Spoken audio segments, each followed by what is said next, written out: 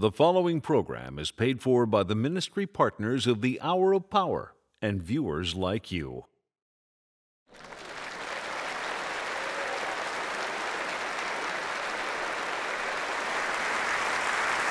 Thank you for joining us today, and wherever you are, we want you to know that God really does love you, and so do we. If you're ever in Irvine or Orange County, California, come down to Shepherd's Grove and Irvine Press. We want to meet you. We want to give you a big hug and encourage you.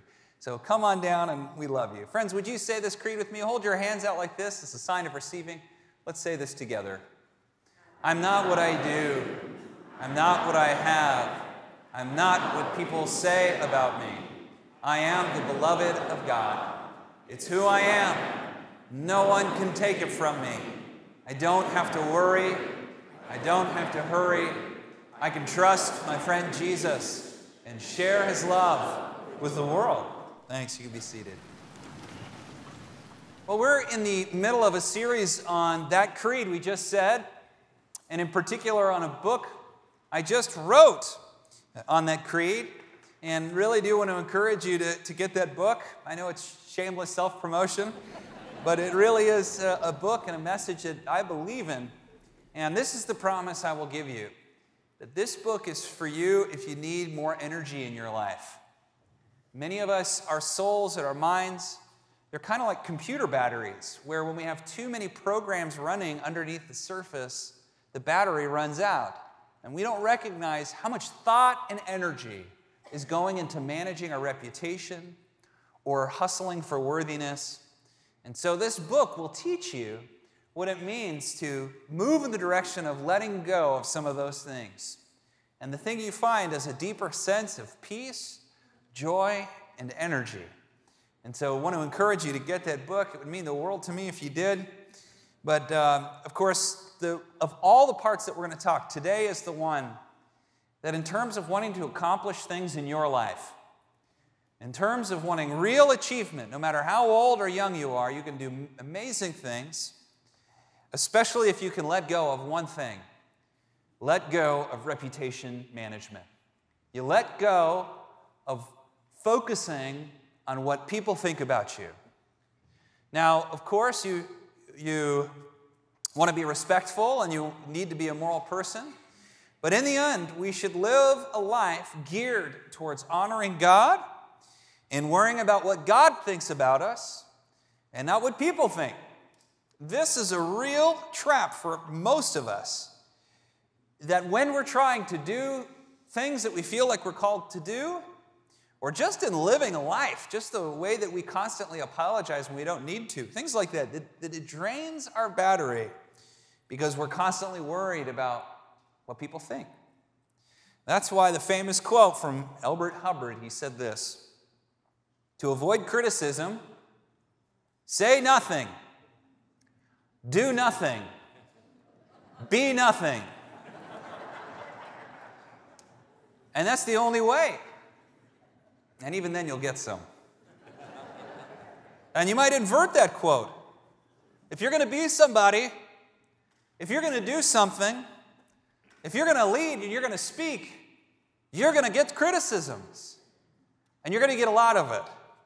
And that's okay. You're terrific. And you have everything you need to endure the yammerings and the criticisms of people you don't even care about or respect.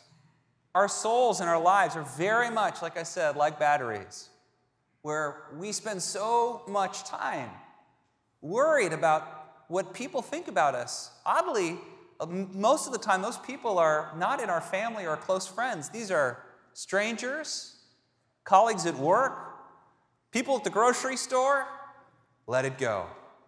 If you're anything like me, if maybe some guy in a car flipped you off, somebody you never knew or cared or didn't even know his name, or somebody crossed you at the bank, or somebody cut in line and then turned and said something snarky, you might have been up all night thinking about a great response. You thought of the perfect line. It's too late. He's already gone. Tossing and turning. But in truth, if no wound was received, no wound was caused. We can let it go. We don't have to think about it. And we don't have to worry about what people we barely know anything about us. We don't have to worry about what they think about us or what they say about us. The truth always comes out. Hey, this is not to say that words are not powerful or those things don't affect us. They affect all of us. Doesn't matter how little you know someone, if they say something to you, positive or negative, it's going to affect you usually. Words have power. Heck, God created the whole universe using words. DNA is, in a way, kind of a set of words that describe a life. Anytime anything was made, words preceded that thing which was made.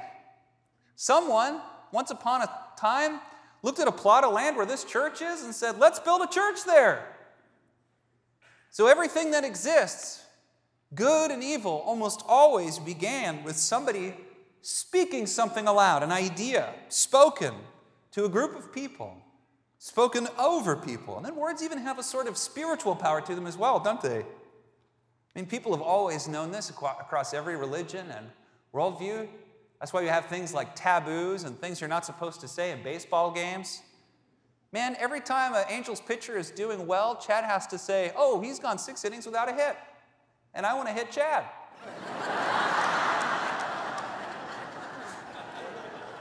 We have these things, these ways in which we understand, whether it's superstition or very often it's true, that words have power. I mean, you think of even Balaam, who was not really a godly man. Balaam was an enchanter who was hired, as weird as it sounds, to not a Jewish man. He was hired to speak curses over armies. And when he was hired to curse the Jewish people, God prohibited it. Told Balaam, don't do it. Why? Well, apparently, even if you're not a man of God, your words have power. Words have power. And all this is to say, it's a big deal when people speak over you. It's a big deal when someone speaks a blessing over you. It's a big deal when one of the pastors here speaks a benediction over you. That's a good thing to receive. And also, it's a big deal when someone curses you, when someone puts you down, when someone says you're worthless, when someone says you've done nothing with your life and you're going nowhere, and you don't belong, and all these things that you've heard maybe when you're a child. Maybe the people who said those things, they've been gone for a long time, but you still hear these words in your soul and in your heart. I know words have power. But I want to say something. Life is too good to spend even 1 second being offended. Life is too good, isn't it? Life is too good to spend 1 minute worrying about what somebody said about me. Hey guys, you live in Southern California. You're in a church full of terrific people, good friends. You got to hear amazing music today, and by the way, you look terrific. This is a good-looking church. You've got a lot of good in your life, and life is way, way, way too awesome, beautiful, and good to spend 1 second worrying about what somebody said about you. Listen to what the Lord says about you. He says you are the beloved. You are chosen. You are called. You are above and not beneath. You are blessed. So the thing we need to do is focus on the voice of the beloved who just continually sings over us, my beloved son, my beloved daughter, I love you. I love you. Listen to my voice. Listen to my voice. Grace always leads to holiness and life. Shame always leads to sin. Grace always leads to life. Shame always leads to sin. It is fact. It is a rule in the universe, and it is just. Believe in the grace that God has for you. In Matthew chapter 3, then, there's a great story where Jesus is baptized. You ever wondered if Jesus never sinned, why didn't he need to be baptized? Was he getting saved? And this alone, the fact that we don't understand why Jesus was baptized, I think is a criticism of our theology. That we don't very clearly, the reason Jesus got baptized was to receive grace from the Father. And if you can't understand why Jesus needs grace, it's time to study grace again. Grace doesn't mean mercy. Grace means favor. Grace means God's abundant love, power, and energy, an overflowing of his very self that is abounding in mercy, that covers all of our sins, but it does more than that. It fuels us. Dallas Willard says that grace is to a Christian like jet fuel is to a jet. In fact, disciples need grace more than sinners do. And even if you are able to live a week of perfect love and live completely by the Spirit, that person also needs more grace than anyone else. The more you're called to do, the more grace you need. Grace is fuel, grace is energy, grace is God's life and love. It's his favor, it's his abundance, it's an overflowing of his very self. And that's why Jesus, the Son, when he was baptized, was receiving grace from God, receiving this power from God. And we see it happen. He was also doing it to fulfill the law, and he says that. Well, then it says, Matthew chapter 3, verse 13, then Jesus came from Galilee to the Jordan to be baptized by John. But John tried to deter him. I would too. Wouldn't you want to be baptized by Jesus? Wouldn't that be cool? Actually, you are baptized by Jesus. John tried to deter him, saying, I need to be baptized by you, and do you come to me? Jesus replied, let it be so now. It is proper for us to do this to fulfill all righteousness. Then he, that is John, permitted him. As soon as Jesus was baptized, he went up out of the water, and at that moment heaven was opened. And he saw, everyone say, was it they saw or he saw? He saw. Jesus saw the Spirit of God descending like a dove and alighting on him, and a voice from heaven that said, this is my Son, whom I love. With him I am well pleased. One of the first things I want you to see here is, and I think there's evidence to show in this passage actually, that although we often think a crowd sort of heard a voice or something, it actually seems to say that only Jesus saw this and only Jesus heard this voice. That he alone, that it was like he was able to see the Holy Spirit come down on him in his baptism and just remind him of the love. You know, Jesus would have been in his early 30s when this happened. He didn't accomplish anything really notable at all. In fact, I remember when I was in Israel not long ago, and I was walking in this area called the Decapolis near Nazareth, and I would visit Nazareth and the areas around it. There's these Roman ruins. You know, Jesus is often described as a carpenter, but he may not have been a carpenter, because the Greek word there can be more translated a builder. He probably worked with stone. And so when you go to these theaters and you see these buildings, you see that Jesus might have built this building with Joseph as an apprentice. And for all those years was just faithful without any great accomplishment whatsoever. And now he's beginning a 3-year ministry that will ultimately culminate in the cross and resurrection. He needs grace to do that. He needs to hear the voice that says, you're my beloved. When all those people call you a heretic, when all those people say you're sent from the devil, when those people lie about you and slander you, when they beat you, you need to remember this one thing, my son, you're my beloved. You're my beloved. You're mine. You belong to me. And notice, the Father was pleased with Jesus before he accomplished anything notable. No miracles yet, nothing crazy, just Jesus. And he was pleasing to the Father. You know, God takes pleasure in you, not because of your accomplishments or your accolades. He just likes you because you're his kid. Some of you like your kids. God likes you more than you like your kids. He loves you more than you love your kids. You forgive your kids when they mess up? You stop loving your kids when they mess up? Even though we're fallen? Mothers out there, you stop loving your sons or your daughters when they mess up? God's love is greater than any mother, any father, any friend, and it never fails. He loves you, and he's saying good things about you, even though other people might have some negative things they're saying. I'm teaching my kids to be respectful and don't ever be offensive to people as best you can. But are we making a mistake? Are we teaching people to be offended instead of being resilient? This is a real question. And it matters.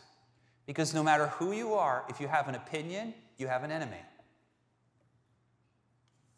No matter who you are, if you're doing something noteworthy, you have a competitor. You have someone who disagrees with you.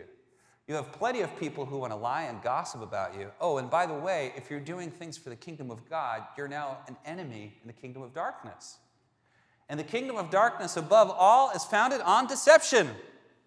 It is the number one tool the enemy uses to bring down people. If you're going to do things for God, you're going to be lied about. You're going to be slandered. You're going to be mistreated. That's kit and caboodle, friends. It's kit and caboodle.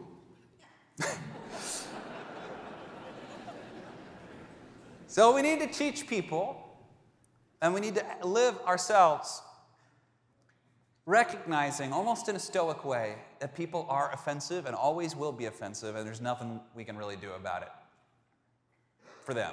But there's something we can do, and that is to be resilient, to let it go, and to become the kind of person that just doesn't hinge on praise and doesn't hinge on criticism. We just let them both go, and we listen to one voice, the voice of the Father, who says, you are beloved. You can do anything you set your mind to. You can achieve any goal. You can do anything. Be creative. Break the rules.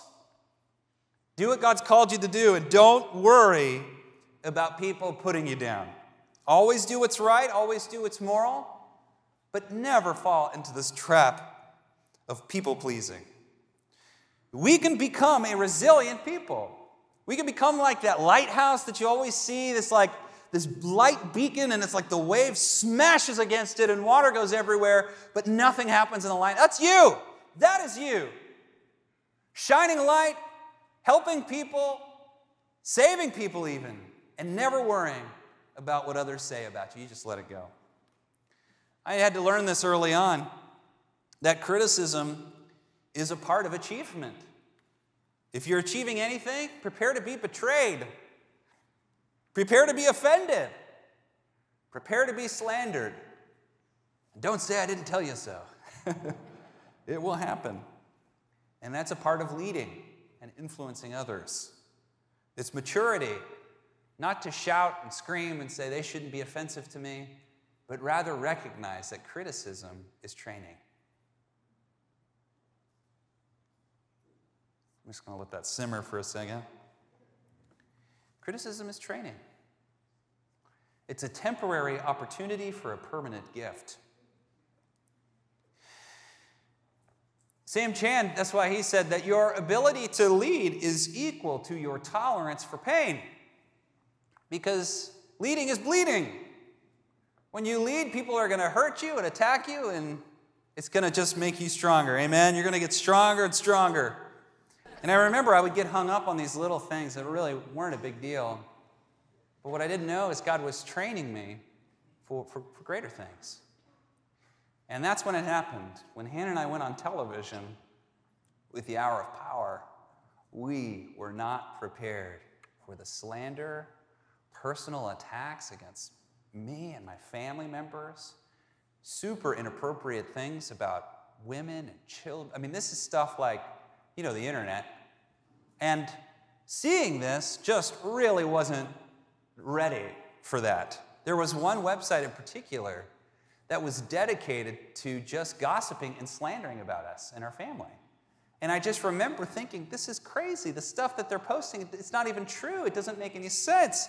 And it was really, really bothering me a lot. And the more our reach expanded, the more this kind of thing was happening. And it was keeping me up at night. How dare they say that about my wife? How dare they say that about my kids? So I remember one day when Hannah and I were at Universal City, and I was stewing about this and wasn't even praying. I forgot that God was even around. I was just angry, and I was mad and upset. And I saw this kid, and he had this shirt on. He was walking. It was a black shirt with white letters, and it said, "If you ain't got haters, you ain't doing expletive." We'll just say expletive. And it was so funny because when I saw that shirt, It was like the Lord used it to speak to me. Somehow that shirt, really shirt with an R, that shirt, it got through to me, it got through. And I realized, and that was when the Lord just said it as plain as day, it's training. You want to do great things with your life? Prepare to be lied about. Prepare to be slandered and gossiped and put down. Your ability to lead is equal to your tolerance for pain. And that's why you need to be a resilient person. You've got stuff to do. You got stuff to do. You can't sit around being offended all day and being worried about what people say about you. You've got things to do. And they're God's things, no one else's things, so do them. Amen? You're going to do great. And that's why we realized this. I just was like, all right, Lord, I want 10 websites. I want one of these days, I'm going to be on the cover of some newspaper, and it's going to be a total lie, and that's going to be awesome. I can't wait. So we build into. No, I'm just being silly, but it's good to view things that way. People aren't going to criticize you if you're not doing anything. To avoid criticism, say nothing, do nothing, be nothing. The other way that this inverts is also when we really look to try and get all the credit and all the thanks, too, for the stuff we've legitimately done. This can happen on a small level. Maybe you're caring for somebody in your family and they never thank you. Maybe at your job, your boss never thanks you and he always takes the credit. And maybe you're a leader and you have a team, but you struggle to sort of take the glory. Always give glory to other people. Pass on the credit to the people in your team if you're leading. And when leaders in groups that you're a part of don't give you credit, let it go. God sees what you're doing. God sees what you're doing. And actually, did you know principles in the kingdom of God say that the good things you do in secret that nobody notices builds up favor in your life? It actually begins to spiritually open doors. I don't know about you. If I had to choose between God seeing the good thing I do and man seeing the good thing I do, I want God to see it because he can open some doors. He can make it rain. Am I right? He can bring opportunity in life. And faith is just trusting that that's the case. And this is important. This is my last thought. Many of us, because we're so offended, we don't have the toughness to take legitimate feedback from people who love us, people who care about us. We get defensive, we get our feelings hurt, but very often our friends are just trying to help us go farther and do better. That's why Proverbs 9, 8, and 9 says, instruct the wise, and they will be wiser still. Teach the righteous, and they will add to their learning. Friends, we can let go of what people say about us.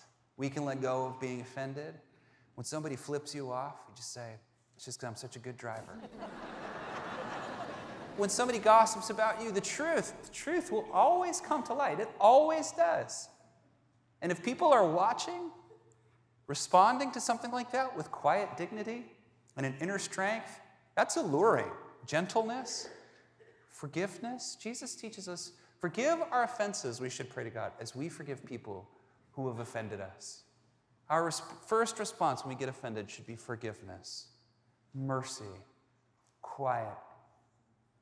And at the greatest, the best is to be just strong. Life is too good. Life is too good to spend even 1 minute being offended. Enjoy your life and pursue what God's calling you to do. Amen? Amen. Lord, we love you. Lord, we thank you so much that you've called us in this place, and we can let go of what others say about us and live a life for you. We don't have to people please. We're going to live our life for you and trust, God, that what you say is good and where you're taking us is good. We love you. In Jesus' name we pray. Amen.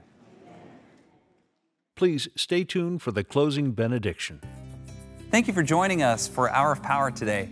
We hope that you found incredible hope and inspiration from this program. Oftentimes we think we need to have enormous faith to do big things, but in reality, we serve a God who only requires a faith the size of a mustard seed to do amazing things in your life and in the lives of people around you. That's right. Matthew 17:20 tells us, if you have faith as small as a mustard seed, you can say to this mountain, move from here to there, and it will move. Nothing will be impossible for you. The scriptures say that you only need a mustard seed-sized faith to move mountains in your life. That's only 1% of you. Even if just 1% of you is faith, your prayers will move mountains. That's right. If 99% of you doubts everything, but just 1% of you says, I trust God, He can use that percent to move mountains. Friends, you don't need to have a mountain-sized faith to move mountains. You just need a tiny little bit because God's the one doing the moving, not you. So you can relax. If you have the faith, God has the power. Let Him move your mountains today. Call, write, or go online today and request your accent pillow imprinted with the words, "Your prayers will move mountains." Use this pillow at home. Take it on your vacation, or gift it to a loved one as they go back to school to be reminded daily that God will move mountains in their lives. We're asking for a generous gift of any size. So call, write, or go online today. Thank you. And remember always, God loves you, and so do we. Hannah and I want you to know how much you are loved and valued by God. He will never leave you or abandon you. You are His child, and He loves you. That's right. I want to encourage you today that if you've been praying for something, maybe for years, and you haven't seen a breakthrough, don't give up.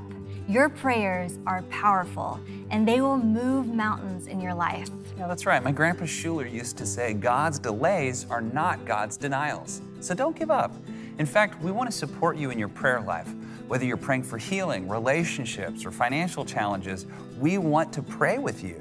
Matthew 18:20 says, where 2 or 3 gather in my name, I am there. Take a moment today and write down your prayer request and send it to us. We want to pray for you. It doesn't matter what kind of impossibilities you're facing or how huge that mountain is in front of you. You can put your hope in our powerful God. Yeah, Hannah and I consider you a part of our church family. We're here for you, and we would be honored to keep you in our prayers. Remember always, God loves you, and so do we. And now the Lord bless you and keep you. The Lord make His face to shine upon you and be gracious unto you. The Lord lift His countenance upon you and give you His peace. In the name of the Father, and of the Son, and of the Holy Spirit. Amen.